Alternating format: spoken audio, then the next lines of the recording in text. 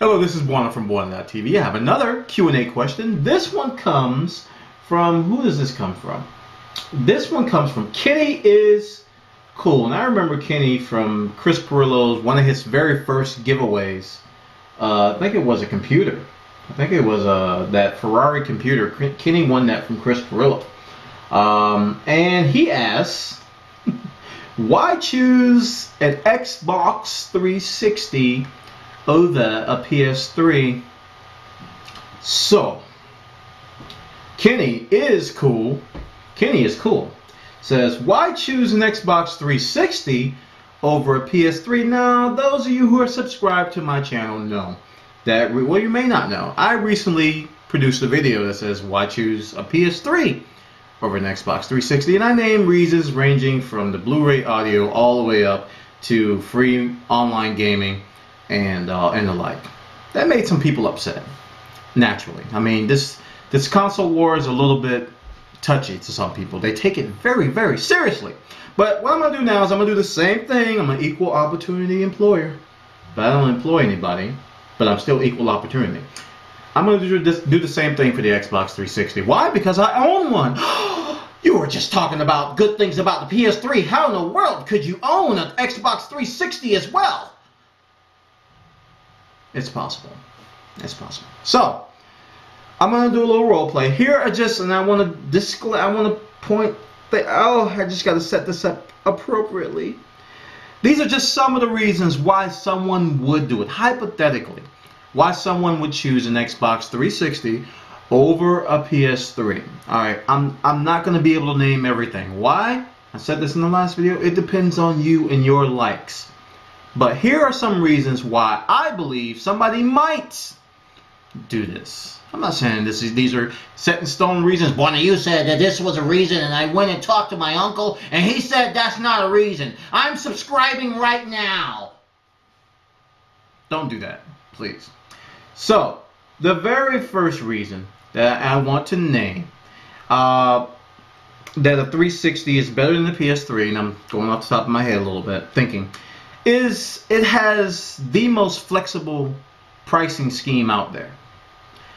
What do you mean by that? I mean that if you have a certain amount of money in your hands right now, the 360 gives you the easiest barrier to entry to get started on the platform.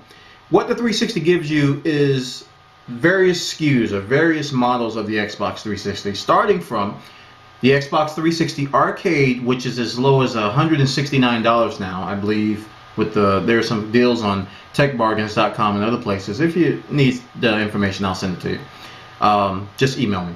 $169 all the way up to the Xbox 360 Elites and the other models, not the bundles, which are about $399. So you got the biggest price range option. You got the biggest flexibility. Now, this gives you the ability, now if you're in a situation where you just want to get the console now and eventually add things as you get more money, as you get more budget, the Xbox 360 is an attractive way to get started. You can start off with an arcade and just start adding things to it. Adding this, adding that, you can add a hard drive, you can add more controllers, you can get a wireless headset, you get all these accessories that will give your Xbox 360 the same ability, and you can use Xbox Live later on and pay the monthly or yearly fee. Man, people are killing me with that yearly stuff. So, flexible pricing options. The next thing is, let's see, how am I going to word this? Ease, I'm going to say ease of use with online collaboration. Bwana, you're using such big words. What I mean? I mean that the Xbox user interface, or UI, is very simple to use if you want to collaborate with others, if you want to talk to others, if you want to add others as a friend, if you want to have online chats, if you want to send somebody, I don't know, if you want to invite them into your game, if you want to do all these collaborative things to bring other people into your world online, the Xbox 360 is excellent at this, but it comes at a price. So that very first point that I talked about with the flexibility options, you do have flexibility. Xbox 360 has an online fee, whether it be monthly or yearly. It's an online fee that you have to consider with this decision. With this fee, you get great features, but without it, you have to consider what you don't have. So with this fee, I'm going to put that on there. With this fee, you get excellent collaboration features. You can invite people to games easily, overlays. You know, you can play music during the game. It's excellent. The achievements you can share with people online. It's awesome. Very awesome community. But like I said, it comes with a price. So you got to consider that. Number 3. Crikey. I have to really be careful how I word these things. Number 3. You may consider an Xbox 360 over a PS3 if you have a Windows-friendly environment at home. What do I mean by that? If you manage your media, say your music, your movies, and everything in a Windows environment, using Windows Media Player, Windows Home Media Center.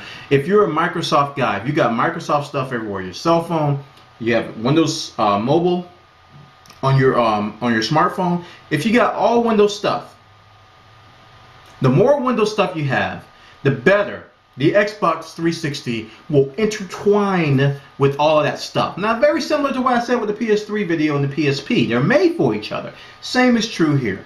Microsoft's OS is closely tied. Windows is closely tied to the Xbox 360. You can tie in all your multimedia. You can connect. You can play music. You can do all kinds of cool stuff very, very easily.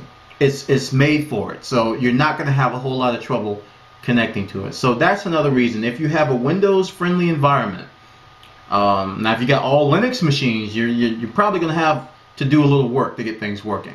I'm not saying it's impossible, but you might have to work at it. And same with the Mac OS X. You might have to install something. You might have to get some things working. But the Windows environment is the easiest.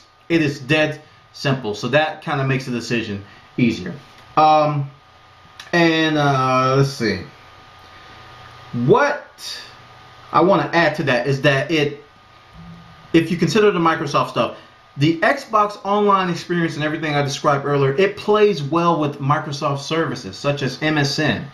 So, you know, the MSN chat, such as your gamer tag. You can share things online with your MSN game or your Xbox Live gamer tag. All this stuff is shared online. Plays very well into the Xbox.com environment, the Microsoft world.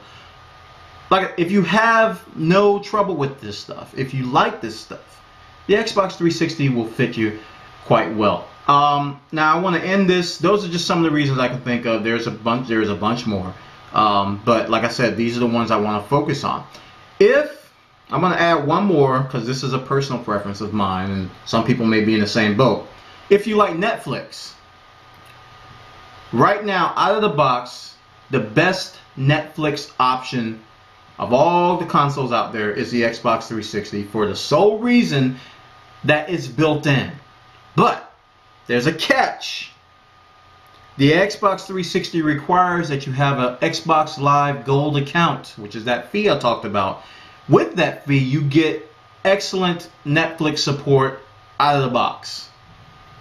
Now with PS3, I think I've talked about it on here. You have to maybe install or get some additional programs. I've answered this before to get Netflix working. It works, but it requires extra work. This is out of the box on the Xbox 360. It's included. It's there, and I think it's probably one of the best implementations out there. And I was very saddened to see, because I don't have an Xbox Live account, and I was really dying to use it. It requires Xbox Live, so you have to consider that with that. So those are what, 3, 4, 5 reasons. I lost count on why you would choose an Xbox 360 over a PS3. In those areas, the 360 is very, very strong, in my opinion. But like I said before, to you, you might not care about Netflix. You might not care about MSN. You might not care about easy online collaboration. You may not care. Because it's up to you. So guys, make a sound choice, make a sound decision when picking these consoles, and try to consider what things you like. You know, I've heard a lot of people say, I got a 360 because all my friends were on it, and I want to play the same things they have. in some circles, that's a valid reason, but for me, I wouldn't choose a console based on what somebody else is using. I don't care who they are. I'll find somebody else to play with, but that's just me. So take this in stride. Like I said, these things all are contingent on what you like, and make a sound choice. So Kenny is cool. I hope I lived up to your question on why choose an Xbox 360 over PS3. Like I said, there's more reasons, and I'm pretty sure the comments are going to let me know those reasons very quickly. Take care.